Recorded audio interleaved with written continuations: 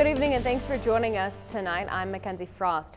Now we begin with a slew of road closures in the state. The Montana Department of Transportation has listed US 89 closed from St. Mary's to Browning. Also, Highway 464, also referred to as Duck Lake Road, closed from Babb to Browning. US 89 closed from Depouillier all the way to just south of Browning. It's important to note that MDT is listing 89 open from Depouillier to Pendroy, but severe drifting conditions are reported with reduced visibility, high winds, and blowing or drifting snow. Now moving south, US 89 closed from Pendroy to Fairfield. From Fairfield on, most of the roads in that area listed by MDT has covered with snow and ice, with multiple reports of reduced visibility and again high winds.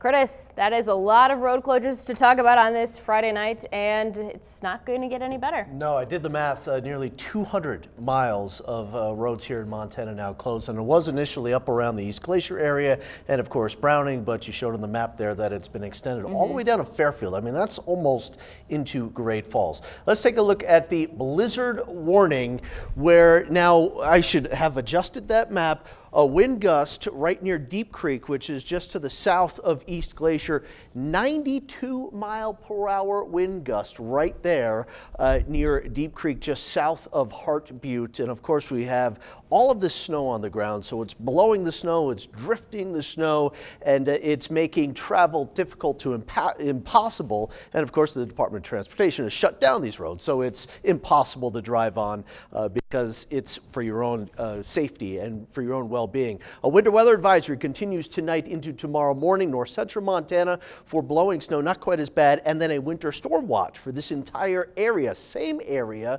for Sunday, as the wind will be even worse than what it is outside right now. Blizzard winds, they blow.